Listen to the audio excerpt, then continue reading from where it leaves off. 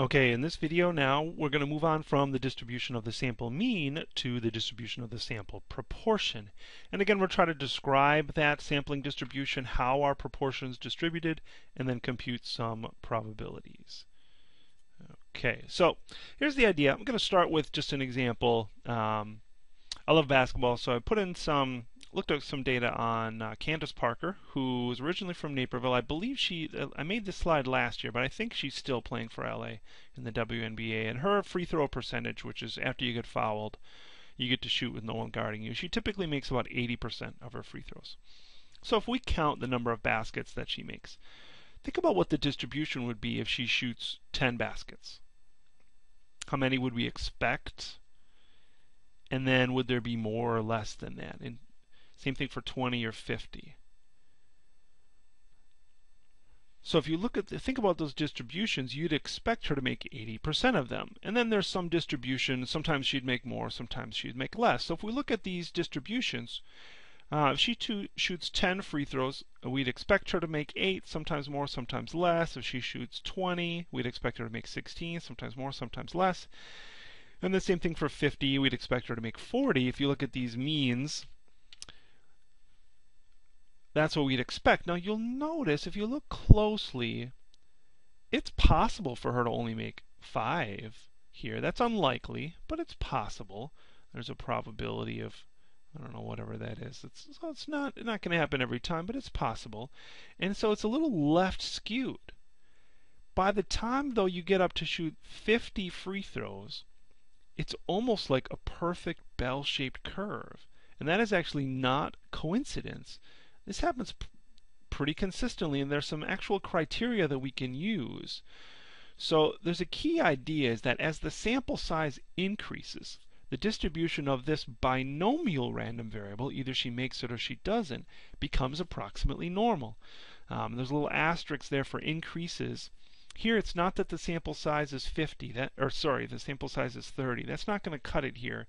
The criteria here is that if you take n times p times 1 minus p, if that is at least 10, then the binomial random variable will be approximately normal. And it can't be exactly normal because it's discrete, right? It's just counting. So it can't be, I clicked on it again, it can't be perfectly normal because there are always going to be little ridges because it can only be 35, 36, 37. But it can be approximately normal. Alright, so what we're going to do now is we're going to do a subtle transition, and we're going to say, okay, instead of looking at this binomial random variable and counting the number of made free throws, let's consider what proportion of the baskets we would expect her to make. So let's divide all these by 50, and we get a graph that looks identical, except instead of the horizontal axis is number of made free throws, the horizontal axis is the proportion of free throws made. And the mean, well, the average proportion made is what we would expect, 80%. Sometimes she'll make more, sometimes she'll make less. But most of the time, she will make 80% of her free throws out of 50. And so what we have now is we can get a distribution of this sample proportion. This one is a little bit trickier than the mean. If that one wasn't challenging enough, that's sigma over square root of n. So the mean, there's some conditions here. I'll talk about those in a little bit. The mean of the sample proportion is population proportion. The standard deviation is this formula right here.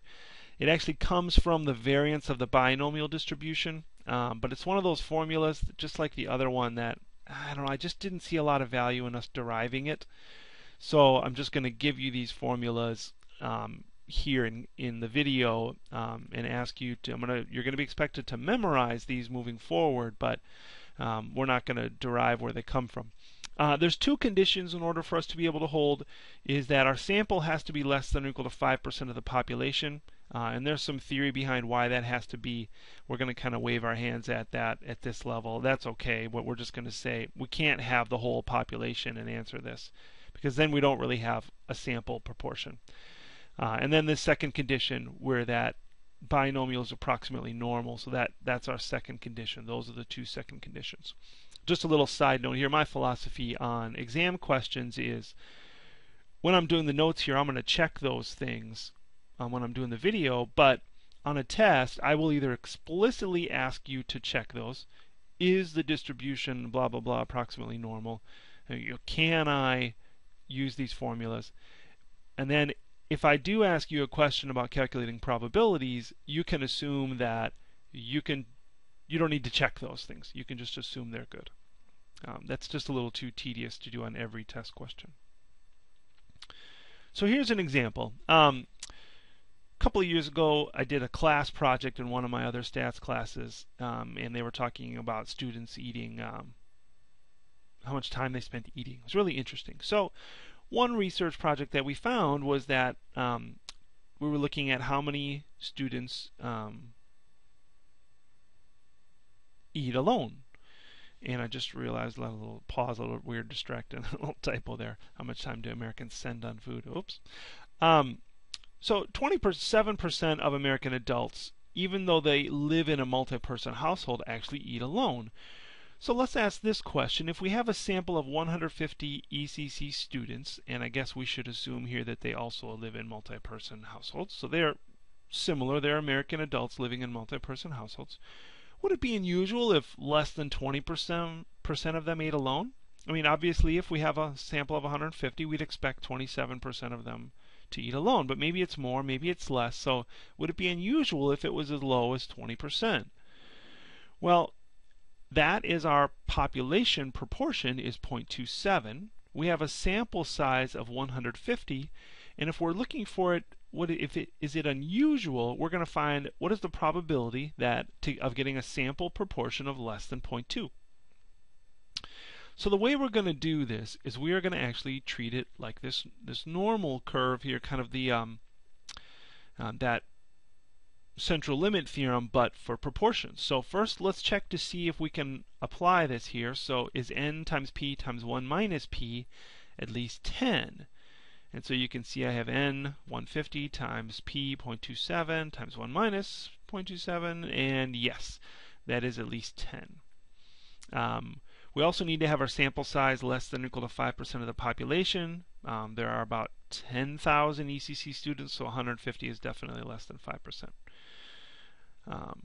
All right, so we need the in order to find that probability that p hat is less than 0.2, we need the distribution of p hat. So the mean of p hat is the same as the population proportion. And then the standard deviation using that formula is, and notice here's again those number of decimal places. I put 4 digits there. That 0.03625, 4 digits. Yeah, this 0 is important, but it doesn't really add digits of computation here. So I call them significant digits. So I went down to 4 there because I'm going to be dividing by it eventually when I do the normal calculator.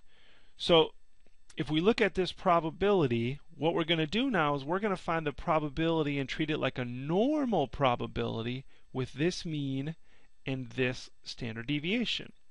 And so I just took a screenshot here of the normal calculator, mean 0.27, standard deviation that 0.03625, and so we get about 0.0267. So yeah, if only 20% of our sample eats alone, then our population is either a really rare sample, so maybe we got a really rare sample, but it's actually very unusual. So what's probably true is that ECC students eat alone less than the American population does. So again, if our value ended up at 0.2, the likelihood of being over here is so small.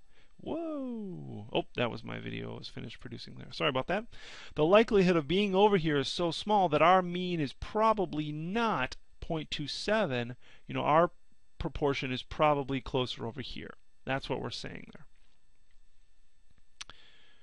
All right, let's do another one. American Cancer Society says that between the ages of 40 and 59, about a little under 4% of women develop breast cancer.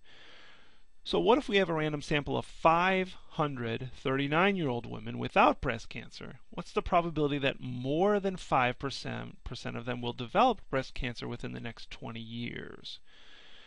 So we have that 3.86, that 500 and the more than 5%. Those are the key things we're going to look at here. So the 3.86, that is our population proportion.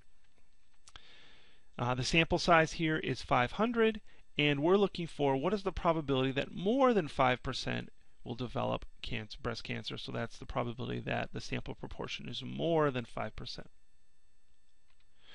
Well, let's do our check here. N times P times 1 minus P, and that's 18.6. So that is at least 10. So we can approximate this with the normal distribution. Sample size of 500. I don't know how many 39-year-old women there are. There's 330 million people in the United States. Probably, I'm trying to think of what 1% of that would be 3 million. So, but there's more women have died by the time there, so it's not like it's 1 to 100, right? There's a lot less 100-year-olds than 1-year-olds, and so it's probably about 9-10 million 39-year-old women. So anyway, we're fine. So definitely not. It's not more than 5% of the population. Okay, so we are good. We can do the normal approximation. So the mean should be the same as the population mean. The standard deviation is that square root of p times 1 minus p all over n. And that is 0.008615. Again, notice 4 digits, yes, 6 decimal places now. These two zeros are important, of course. They tell us that we start in the thousandth place, but they don't give any additional computing precision. So we need 4 digits there at least. And so now we're going to say that the probability of a proportion being at least 5%, that more than 5% of them get breast cancer, is approximately equal to the normal variable with this mean and this standard deviation. Again, here's a screenshot from StatCrunch, so about a 9% chance of that happening. Whew. All right, probably going to need to watch this video a couple times. We'll do some examples in class as well. But I have one more special case I want to talk about. So let's go back to Candace Parker. What's the probability that she makes, we'll say 18 or more of her free throws out of 20? So she typically makes 80%. What's the probability that she makes 18 or more? So that's essentially saying 18 out of 20 would be 90%. So what's the probability that she makes 90% or more if her true chance of making it is 80%? Well, let's check here. So p hat here is 90%. Let's do our check to see if we can do the normal distribution. So n times 1 minus p, and you can see there, not greater than 10. So all of this is out of the water now. We cannot use that normal approximation. You might remember from the original slide way back at the beginning that when n was 20, it wasn't really symmetric. You can't approximate it with the normal distribution. So then what do? Well, what we can do is we can actually go back and just say, well, this is a binomial distribution. Now we're making some assumptions. We're assuming she always has a probability of 80%. So if she misses one, it's still 80% chance of the next one. Now Candace is a pro. She's been doing this for a long time. Her free throw probability is probably pretty constant by now. So I think that's a safe assumption, though, I could see an argument against that. But we could just do the binomial distribution. So I have a screenshot of that. I just did the binomial distribution. N is 20, P is 0.8. And what's the probability of making greater than or equal to 18? And there you go. So a lot of these sample proportions, we're using the normal probability to kind of approximate it, but they're really based on the binomial distribution. And if you can phrase it correctly, you got to be careful, but if you can phrase it correctly, you can usually rephrase it in terms of a binomial calculation as well. Okay, that is it. Yeah, that's it. We'll do some more examples in class on these, and hopefully that will help clarify. This is a very challenging chapter.